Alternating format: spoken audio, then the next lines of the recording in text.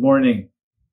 Nagkapasalamat kita sa Ginoo sa silingation nga makapadayon kita sa pagpamalandong sa iyang pulong.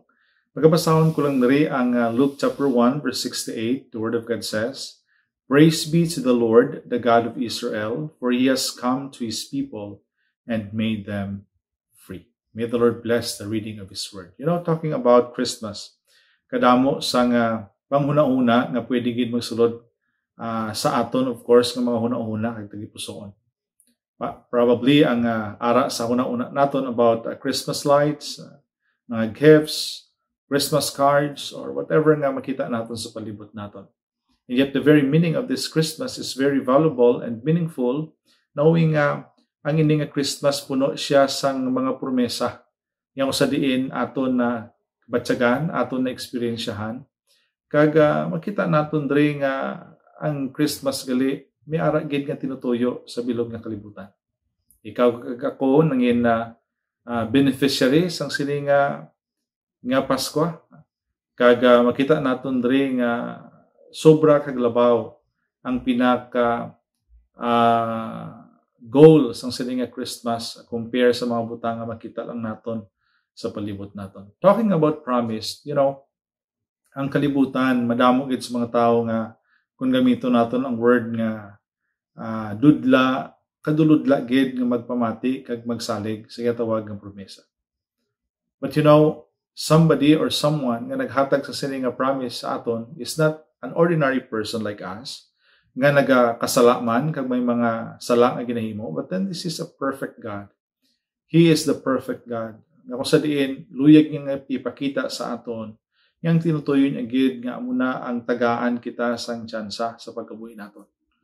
Nga nahambal ko ang word nga chance because kung tulo ko naton ang aton kaugalingon, we are helpless and hopeless. Ang ina nga duha ka words maka hatag ina sang panguna-una sa aton that every person wala sang chance yung sa diin magtarong ang pangabuhi or ang pagkabuhi. But then the Lord through his Son, Jesus Christ, ginhatag niya ina para ang tanan sa aton maka-experience sa tawag nga chance, kag aton man nga ma-enjoy ang kabuhi naton kaupod say. Talking about what I've said kagina, God's Christmas promises or ang mga promesa nga makita naton, kag kung batyagan naton, paagi sa sininga pulong niya, kag ang aton nga pag-celebrate sang Pasko. Una-una dre, that the baby, the Lord Jesus Christ, is promised to visit us. 2,000 years ago, sang natabo ang ina nga pagkatawo sang isa ka baby named Emmanuel, God with us. Amo nang tion na sa diin na fulfill ang promise sa ginhambal sa pulong siyon that the Son of God will visit us. Will visit us. Hambal diri sa pulong sa Ginoo sa verse 68, sige, basa ko gina, "Praise be to the Lord, the God of Israel, for he has come." Very clear. He has come to his people and made them free. Kabalugi kita nga madamo sa mga tao nga luyag, nga madamo ang magbisita sa ila. Madamo man sa mga tao nga hindi sila luyag nga bisitahan. But then kung tulo ko naton diri ang pagbisita sang Ginoo, hindi iya burden para sa aton. Nagkuha gani siya sang aton nga mga burden sa kabuhi naton.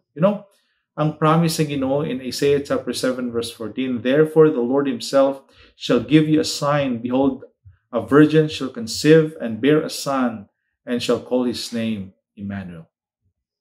Kanami sa sining nga meaning sang name Emmanuel means God with us. He has something nga himuon sa aton. He will protect us. He will guide us. Siya mangin kaupod naton. So, that is the promise. What I've said to Gina, God fulfilled it. Natabo ini in 1 Timothy chapter 3 verse 16.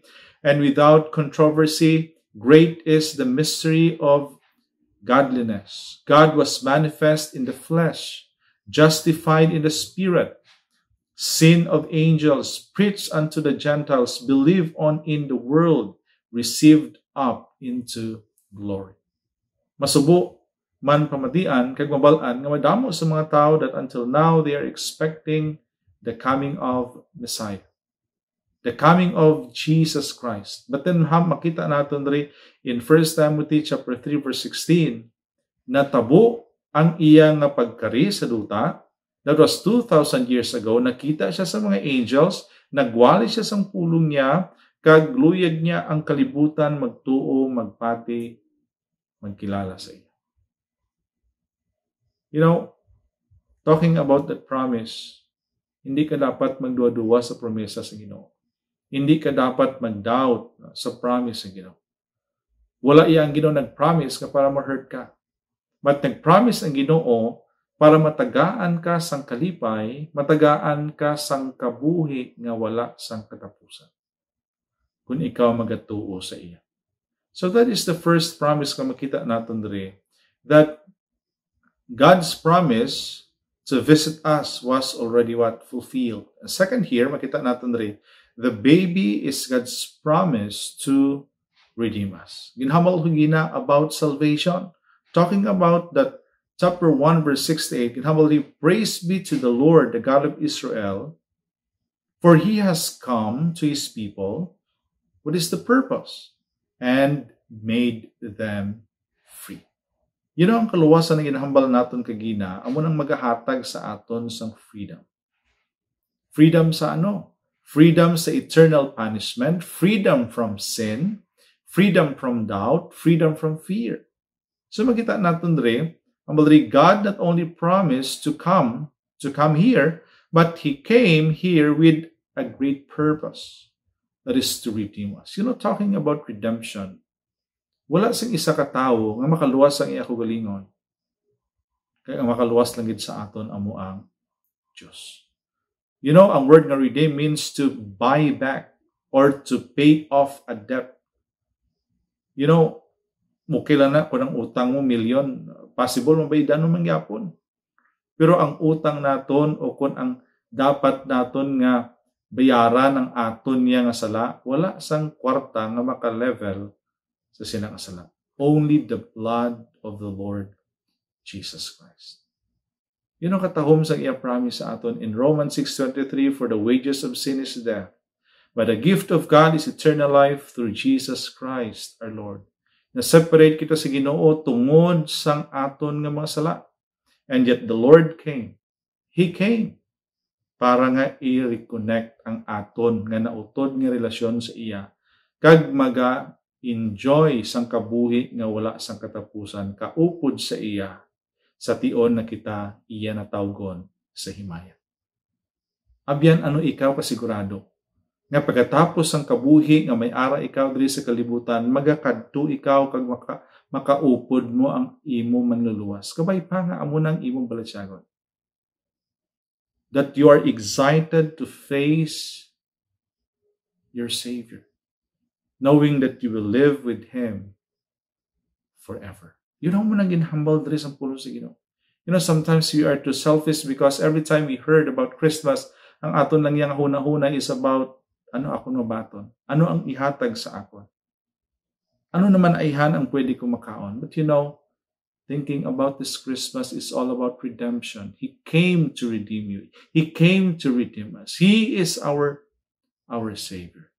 And third here, the baby is God's promise to announce salvation to the world. And still in our text in Luke chapter 1, verses 69 to 70, the Word of God says, and had raised up an horn of salvation for us in the house of his servant David, as he spake by the mouth of his holy prophets, which have been since the world began. You know, wala niya gindingot ang kaluwasan sa atin. Ikaw pa mangita, kay kayuno pa kundiin, but then nangin open ini sa tanan, sa bilog ng kalibutan. God's promise to announce salvation to the world. It means salvation is for everyone. Ano man ayhan ang imulahi, ano man ayhan ang status ng kabuhi mo, salvation is for you. Kagluyag sang Ginoo nga batunon mo ini, imo ini nga tagaan gid sang value sa kabuhi mo, because your life will never end diri lang gid sa kalibutan. after death. Hambal sa pulong sa Ginoo, there is judgment. God will judge us according sa kung anong aton ngin kabuhi diri. But if you believe of what He did in the cross, pagpaagay sang idugo para sa paglimpyo sang imo kag sang akon nga sala, kag pagbato naton sa iya nga aton Diyos sa personal nga manluluwas, mangin aton ang ginatawag nga kaluwasan. You know paano ina? By preaching the word of God, of course, and someday, ikaw nga naluwas, ikaw man maghahatag, ikaw man magdala sang pagtuon sa iban, that others would receive also the great blessing, the great gift, and that is the gift of salvation. You know, ang next din nga promise ng Ginoo dre sa sining nga Christmas, that baby is God's promise to deliver us from our enemies. In chapter 1, verse 71, hambal sa pulong sa Ginoo, that we should be saved from our enemies and from the hand of all that hate us. You know, talking about enemies, maybe nag-think ka about somebody nga may conflict. But you know, kung may ara nga enemy naton nga adlaw-adlaw nga naga-bira sa aton, that is Satan. Gusto niya nga ipalayo ikaw sa presensya sa Ginoo. Gusto niya nga ikaw magapadayon sa pagkasala. Kag gusto niya nga hindi ikaw magtuo sa Ginoo. You know, kung makita naton diri ang aton nga kaaway Satan, ang aton nga kaaway sin, ang aton pagid nga kaaway about the death and even the hell. That's why mga aton mga kaupdanan madamo sa mga tao na hadlok ng patay. Makabati man sila sa tawag ng impyerno, nahadlok man sila, but then, hindi labalaan kung ano imuo nila. At humble din sa pulong si Ginoo in 1 Corinthians 15:26, the last enemy that shall be destroyed is death. You know, kung ikaw na kilala sa Ginoo, ang kamatayon hindi mo dapat hadlukan. Because humble sa pulong si Ginoo, nga ang kamatayon amo na ang panugod nga kita maga-enjoy sa wala sang katapusan sa Ginoo. Kung ikaw nagtuo, nagbaton sa Ginoo nga imo Dios sa personal nga manluluwas. You know, the Lord will deliver us. He will give us freedom. In Galatians chapter 5 verse 1, stand fast therefore in the liberty wherewith Christ hath made us free, and be not entangled again with the yoke of bondage. You know, ginhimo niya ang tanan niya nga bahin. Ginhimo niya nagkari sa duta. Hindi nga para luwason niya ako gulingon, kundi para kita maluwas. Para ikaw may ara sang freedom. Kag hindi na kita masiod sang kaaway niwa. You know, ang yoke nga ginhambal diri, wow. It is a burden. Yung sa diin, the yoke of sin and wickedness. Don't let it run your life. Because if you are saved, then you are what? Free. Live like you are free and not like a slave. Hindi kita magpa-slave sa sala. Hindi kita mag-serve sa kay Satan. Hindi naton paghadlukan ang ina nga kamatayon. Because ang promise ng Ginoo that God will deliver us. We will receive, we will experience freedom because ang tion na ginkilala mo, ginbaton mo, siya nga imo Diyos, yung personal nga manluluwas. Ikaw nangin anak niya. God knows your freedom and He wants you to be free. And next here, makita natin rin nga promise, the baby is God's promise of mercy. In verse 72, to perform the mercy promised to our fathers and to remember His holy covenant. Mercy is not getting what we deserve because in Lamentations 3:22, it is of the Lord's mercies. Actually, hindi naton deserve ang kaluoy sa Ginoo. Pero ginhatag sang Ginoo ang kaluoy niya sa aton. We are not consumed because His compassions fail not. Kanami sang promesa sang Ginoo, kanami sang ginahatag, gina-offer sang Ginoo sa aton. Dapat aton ini batunon. No? Tungod sang kaluoy, ang kamatayon, di naton pagkahadlukan. Eternal separation from God, which is punishment sa hell, hindi na mangin possible kung gintuuhan naton yung kilala naton si Jesus nga aton nga personal nga manluluwas. So makita naton diri ang last nga promise that baby is God's promise to enable us to serve Him. You know, ang aton nga kabuhi sa kalibutan, kabalo kita nga mabudlay. Masako, mapait, masakit, kung isa, masadya man, but then kung makita naton diri sa piyak sang sinak ng mga butang, sa piyak sang sinak ng mga struggle na ginatubang naton, God encouraged us to serve Him. You know, ang ina nga baby nakatudri to serve us.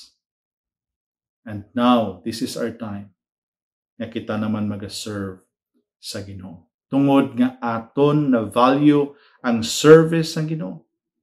We are saved to serve.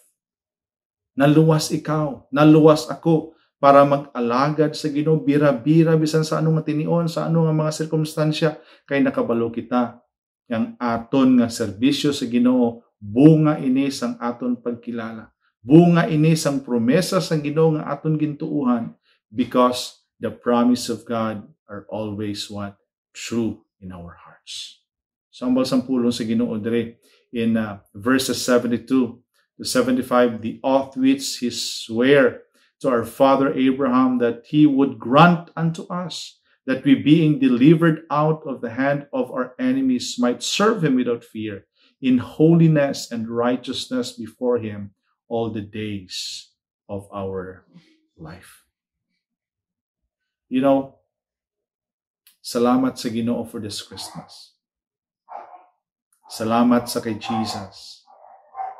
He endured everything for us to be saved, for us to have that relationship sa Ginoo, for have that eternal life with Him. You know, abyan, kung wala ka pa nakilala sa Ginoo, isa ini ka pinakadako nga regalo nga imong mabaton. Hindi man ayhan kwarta, hindi man ayhan pagkaon, hindi man ayhan propiedad, but then by accepting the Lord Jesus Christ as your Lord and personal Savior, pangayui, patawad ang tanan mga sala. Tuuhi nga ginhimo niya sa cross, pagpaagay sang dugo sa cross among kabayaran sa imo sala. Nagbatunon mo siya nga imo Dios sa personal nga manluluwas. Pinakadako nga regalo ina.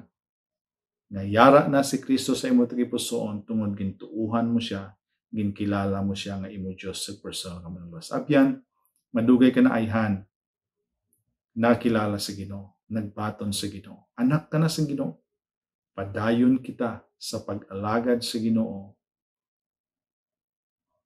Padayon kita sa pagkabuhi nga yara sa kabubuton sa Ginoo, kag mangin paalagyan sang bugay para sa iban, nga makilala man sang iban si Kristo nga ila Diyos sa personal nga manluluwas. Ang Pasko, isa sa mga events nga makita naton nga ang Ginoo nagapalangga gid sa aton. Ginhimo niyang tanan, nagpakaubos, nagpakatao, para ikaw kag ako maluwas, magpadayon sa pagkilala, kapag tuo, pag-alagad sa iya. Ginoo, salamat gid sa imo pulong.